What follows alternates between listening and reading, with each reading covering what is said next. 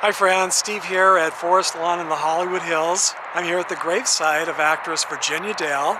You might remember that she played the character Lila Dixon in the Christmas classic Holiday Inn. And she's just one of the cast members who's laid to rest here in the Los Angeles area. For all of you fans of the movie, I'm going to see how many of the other cast members I can find today and visit as well. Dale died from emphysema in nearby Burbank, California on October 3rd, 1994 at the age of 77. She's laid to rest here in the Vale of Peace section, just down the hill from the Courts of Remembrance outdoor mausoleum. And her Find a Grave memorial page does have a GPS to make it a little bit easier to find.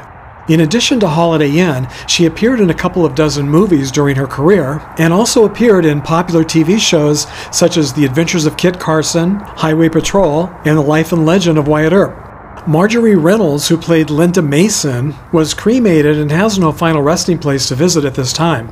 She died from congestive heart failure in Manhattan Beach, California on February 1st, 1997 at the age of 79. During her career, she appeared in more than 100 movies and TV shows, and many of you, I'm sure, will remember her for her role as Peg Riley in the popular 1950s TV show, The Life of Riley. A couple of years ago, I visited the gravesite of dancer and actor Fred Astaire, and for whatever reason, I never shared that with you on this channel. So with the holidays and Christmas coming up, I got to thinking about who I wanted to visit this year for my Christmas video. And then I remembered he was one of the stars of Holiday Inn. So I'm going to share my visit to his gravesite with you at the end of this video. But first I'm going to head over to Evergreen Cemetery in East Los Angeles, which is about 13 miles from this cemetery. This is where actress Louise Beavers is laid to rest, and you may remember that she played Mamie in the film. She's buried with her mother in Section A, Lot 2424. And to find her gravesite, you enter through the front gates here, and Section A is one of the first sections on the left-hand side. And as you can see, this is the office here on the left-hand side as well. There's no GPS, but her Find a Grave memorial page says that Louise Beavers is buried here in this section. And I was here a year or two ago visiting another gravesite. And I wish I had known that she was here at the time, because I was probably just a few feet away, but that does happen to me, as you know, quite often. Now, the picture on her Find a Grave memorial page doesn't have her name on the grave. It just has her mother's name and says that she's interred here with her mom. Now, I don't know if she was cremated and her ashes were interred here, or if there's a double burial plot here. And at first I'm just going to look, because the picture is one of these reddish brown headstones, and I think I'll recognize it. I'm hoping that maybe her name's been added since that picture was taken, but I guess we'll soon find out. I just looked again on my Find a Grave app, and there is a GPS. And it looks like I'm right here in the right section. It's one like that. It would be nice if they had both pictures of them on the headstone. It's hard to tell from the photo exactly how close it is to the wall here. I'm here at the corner of Evergreen and Cesar Chavez Avenue. You can see Evergreen right across the street. And I drove in on this street right here. And the entrance to the cemetery is right down there behind that hedge. This is a really cool older section with some really nice headstones. I found Louise Beavers' mother's headstone right here. As you can see, it's black, and almost all of the stones in this section are black. So that's why I didn't think it was here, because the picture that the Find a Grave person put on, which does have the name and it looks just like this, it was a brown stone, and a pretty light reddish brown stone like some of the others that you see here. So I don't know if maybe over the years the brown stone turns to black. It does not look like that could have ever been sort of a reddish, lightish red stone. So maybe they replaced the stone at some point with a black stone. I don't know, but that did make it pretty difficult to find. This is where the GPS said it was. So finally I thought, well, I searched all through the section here, and I came back up. I was looking for a brown stone, but I came back up and I thought, well, let me see. Maybe they changed the stone. Maybe it's a flat stone. Maybe Louise Beavers' name is now on the stone, so they changed it for that reason. But it looks like it probably is a new stone, but her name still isn't on it. And there's a space there for her name. So I hope that her family, if she still has family living, I hope they'll add her name to her shared headstone. I mean, after all, she was one of the most famous, most well-known African-American actresses of all time. I mean, she was like one of the top, maybe top 10, maybe top 5 African-American actresses. Had 2 very popular TV shows, was in, I think, about 150 movies. I don't know, maybe she didn't really care if her name was remembered in the graveyard. I mean, she's certainly remembered on the screen. Louise Beavers died in Hollywood on October 26, 1962, at the age of 60. And in 1976, she was inducted into the Black Filmmakers Hall of Fame. It's unfortunate that age and the weather has made the headstone very difficult to read. In recent years, Holiday Inn has become a bit controversial due to its use of blackface during a stage performance within the movie. That scene is usually now edited out. Editing out scenes from historic movies has also become controversial, so just a heads up if you haven't seen the film already. The actor I was here a year or 2 ago to visit is laid to rest somewhere right in there, closer to the bottom of the section. And you might remember him as Rochester, Eddie Anderson, or Eddie Rochester Anderson from the Jack Benny Show. So it's kind of cool that they're both here in the same section, Section A. I haven't shared his gravesite with you yet, and I'm going to walk back to the car. If I see his gravesite, I'll film it and show it to you. And look at that, I just spotted it, just a few rows up the hill here. It looks like I lucked out today. So here's Eddie Rochester Anderson's final resting place. And it's funny, I just happened to be walking by. I'm glad that I remember that it was one of the taller ones. And it is the color that Louise Beavers' stone started out as. So she's up there. They're very close to each other. I wonder, I'm sure they must have known each other. They were 2 of the most popular African-American actors of their time.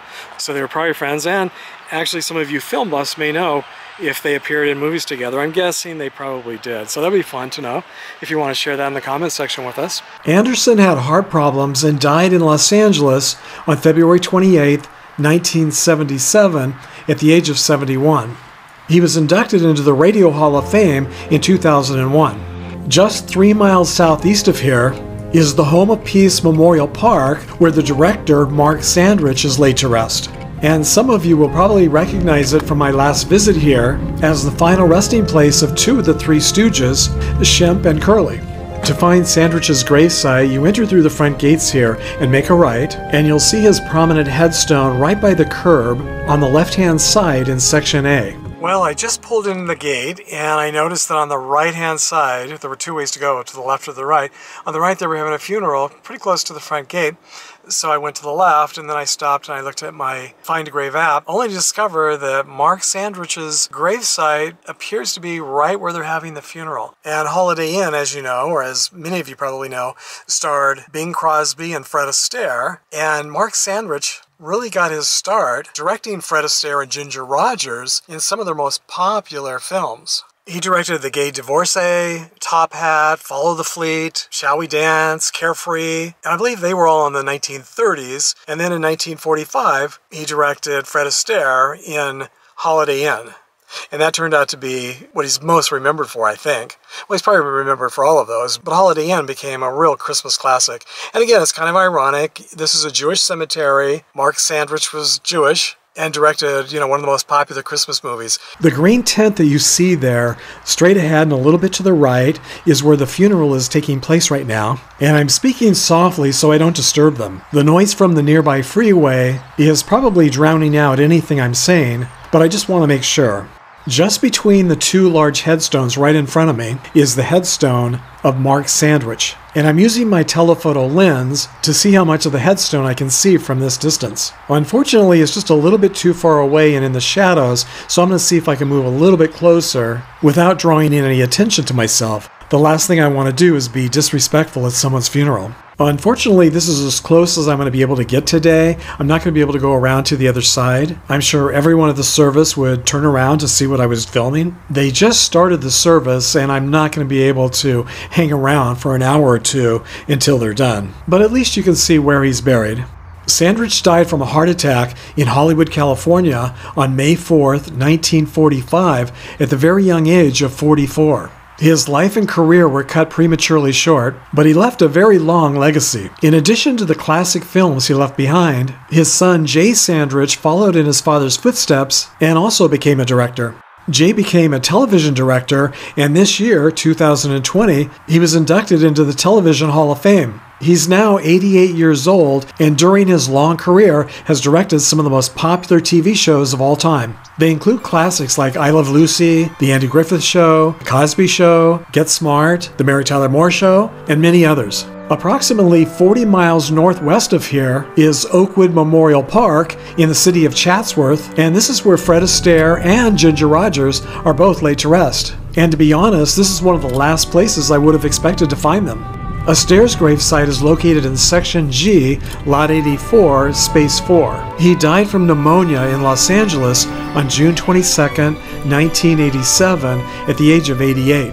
A singer, dancer, and actor, he appeared in more than 50 movies and TV shows during his career, and he's considered to be one of the most influential dancers in film history.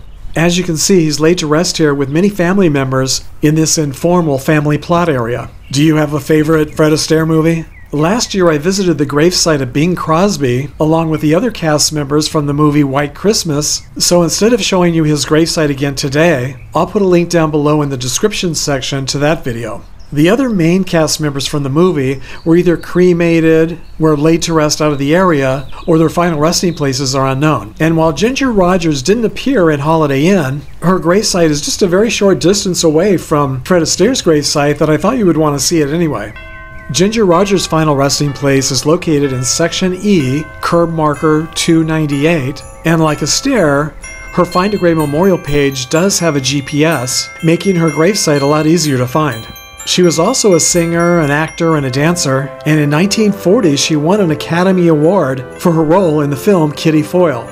She died from natural causes in Rancho Mirage, California on April 25, 1995, at the age of 83. She was cremated and her ashes are interred here with her mother. And this week I want to thank my newest Patreon supporters, Jessica Rolfe, Tracy Bentley, and William Hobart Lee. Thank you so much, Jessica, Tracy, and William, for your generous donations to this channel. Your donations really do help make trips like this possible. I also really want to thank all of you who have subscribed to this channel. That also really helps a lot. So if you enjoyed today's video, I hope you'll join me in another one by clicking and watching this one here. Until next time, happy holidays and Merry Christmas, everyone.